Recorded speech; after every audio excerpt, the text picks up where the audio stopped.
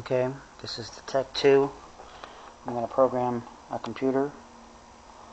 It's a engine computer, PCM, from a 96 Chevy Malibu. It's connected to a battery and it's wired for just programming. Okay, so currently we are not connected to the computer, and I'm going to do it the regular way first. So we turn on the Tech 2, powers up. We're getting power from the battery through the data link connector. Okay, going to go to the main menu, Service Programming System, Request Info. Okay, it's just going to make sure that you've got the latest software, which we do. I'm going to hit continue. Okay, I'm going to Chevy.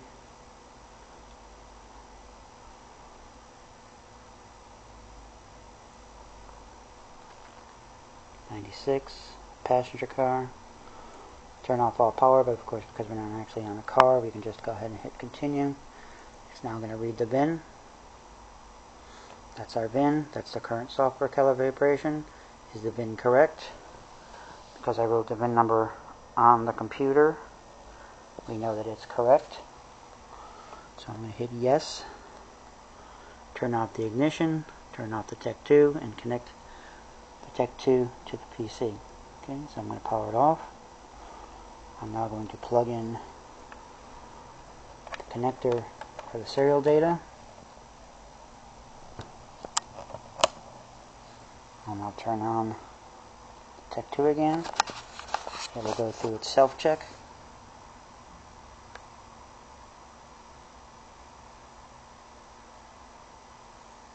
Okay. Now on the computer, we go to Service Programming System. We're going to do a regular Tech 2. We're going to replace and reprogram because it won't reprogram to a calibration that's already in the computer. Click Next. It's communicating with the Tech 2.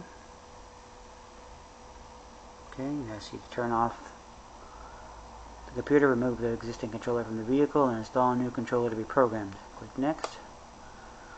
It tells you to connect the Tech 2 to the computer after you've requested the information, which we already did. And click Next. It's now going to request from the Tech 2 the vehicle identification number. Here, that's what it's doing.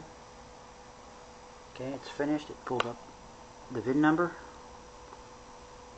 Click Next. Okay, we're going to reprogram the powertrain control module. We're going to do normal programming. I'm going to click Next. These are some service bulletins that we could view if we wanted to. This is all the different calibrations. This is what each calibration has fixed. Okay, this is our latest calibration, which connects a false DTC of P0401 after a long deceleration, referring to the bulletin number 876B022. That just happens to be something for this car. Okay, so we always want to put in the latest software, unless directed by the bulletin, the hotline, which will give you a BCI number, which you don't want to do if you don't have to. Click Next. Click Next. And now what it's going to do is now going to load the software calibration into the Tech 2. Okay, and you can see that's what it's doing. It's now downloading it directly into the Tech 2. Okay, normally you wouldn't hook it up to the vehicle power. You would use the power at the bottom of the unit and plug it into the wall.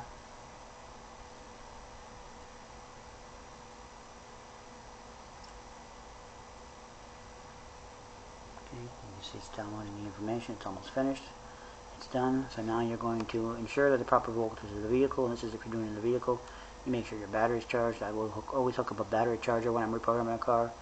You're going to connect the Tech to the vehicle. You're going to then go back into service programming, and you're going to go ahead and follow the instructions there. Okay, so we can close that out. We can leave that there. We can disconnect the data line that goes to the back of the computer. We would then connect it to the computer to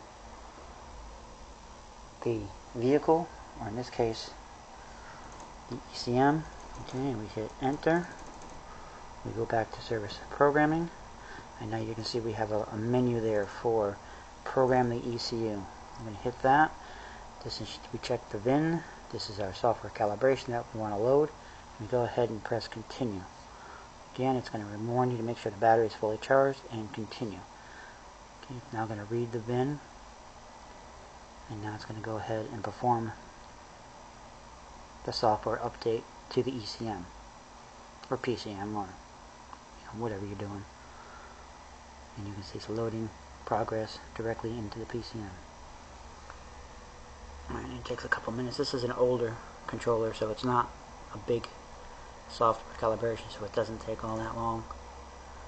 You see, we're already 1/4 done, but this will work with any controller.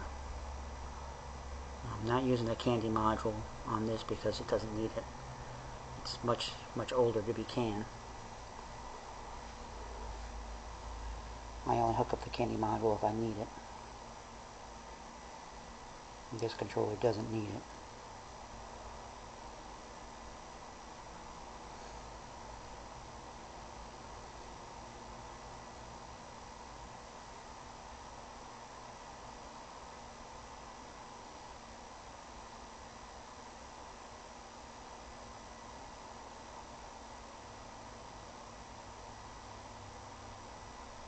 Okay, it's 100% done. It's going to check it. It says it's okay. Programming was successful. We click continue. Okay, and you can see we went right back to that original mode. So I will hit exit, go back to the same menu. Usually what I'll do at this point is you always want to cycle the key. So I will disconnect the battery in this case. Reconnect the battery. Power the Tech 2 back on.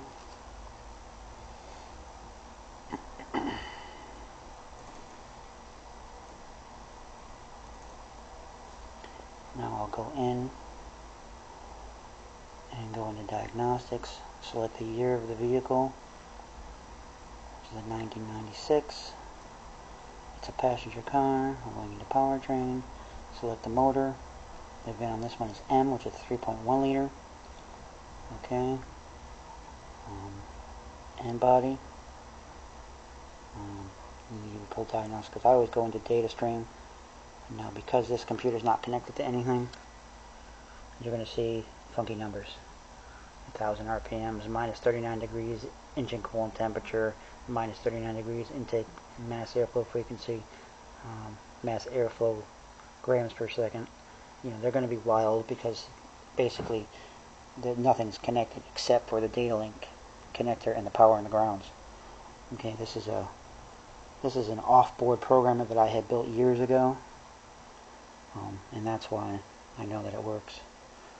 Okay, and that's how you do that type of controller. So now let's exit out of here. Now if you're going to do a pass-through, you start at your Tech 2 screen. You connect the computer to the Tech 2. You connect the Tech 2 to the car, or if you have an off-board programmer, you can go ahead and do that. And like I said, I built this off-board programmer years ago, and I actually have one for a new computer for a Camaro that uses the MDI, but we're not going to go through that because this is for the Tech 2. And the MDI you would use TIS to web, not the standalone TIS 2000 program. Alright, go back into service programming. This time we're going to select pass-through, replace and reprogram. Next. Okay, it's going to ask us the information for the car. And this information for an older car like this is really pretty general. And you can see this TIS to web goes all the way to 2007. So you don't need to pay for online subscriptions. You just need to get your hands on this disc and a dongle, or a dongle simulator. Passenger car, and that's all it asks. It doesn't care about the car line because it's really the software calibration is so small. Okay, next, make sure the battery's full. Connect the Tech 2 to the vehicle. connect the RS-232, switch Tech 2 on, next, next, and it's basically going to be the same as before, except instead of going from the computer to the Tech 2, it's going to go from the computer to the Tech 2 to the PCM all in one shot. This works if you have a laptop. Usually I'll do it the first way I did it, only because that's the way I learned how to do it when I was in the dealership. This will work too, but this will also work for a Drew Technologies Mongoose cable. It will work for any universal programmer. You would use the same thing. You just have to install the drivers to work. And I've used the Mongoose cable before, and it works pretty good. And it works just like this. It's just like a pass-through, except instead of picking pass-through, you'll pick the Mongoose cable, and then it will automatically know to do the pass-through. And now it's reprogramming like it was before. You can see the Tech 2 is doing its thing like it was before, except this time it's going directly from the computer through the Tech 2 to the controller to program it. You know, I was asked this to know if it would do it or not, and I knew it would do it. I've just never done it like this before, only because I wouldn't buy a Tech 2, spend the money for a Tech 2 to do a pass-through programming. If I was going to pay for something for pass-through programming, I would buy a universal programmer, one of the good ones. Drew Technology has one for about $1,680 that will do not just the GM controllers, but Ford and Chrysler and Toyota and Honda, and you know, it's a universal programmer. So if you're going to spend that much money for a pass-through, you might as well get one that's going to do them all. You know, the software subscription is the same whether you're using a Tech 2 or a universal pass-through. So that's why I never did it like this. I always did the plug it into the car, pull up the information, then program the Tech 2, bring it back to the car with just the Tech 2 and do it that way. Maybe I'm just stubborn, I don't know. Alright, so we're hitting 100%. It's telling me I'm finished, programming complete. You close. Okay, we go over to the Tech 2. We see we're back at the welcome screen. I'm going to disconnect the RS-232 cable. I will go ahead and cycle the key like I did before. And when I say cycle the key, I mean disconnect the battery. Power it up. Next power, there's power. Power it up.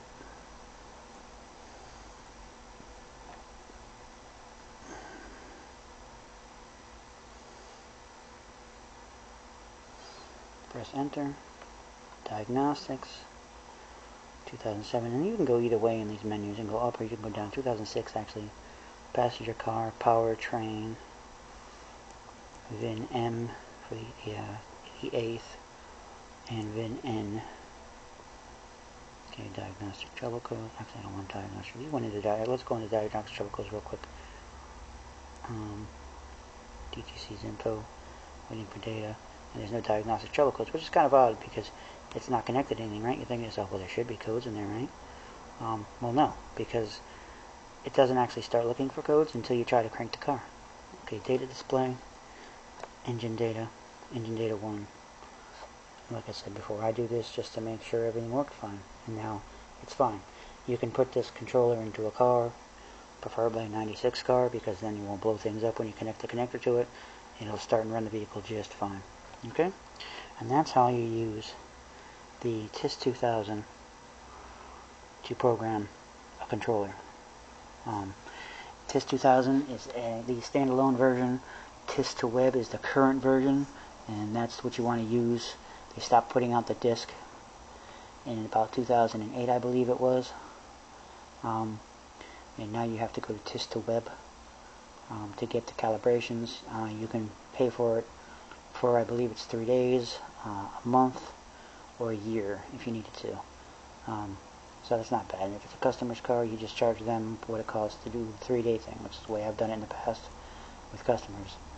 If you have access to it, or you have a friend who works in a GM dealership, and you'll let them borrow their password, you can do it that way.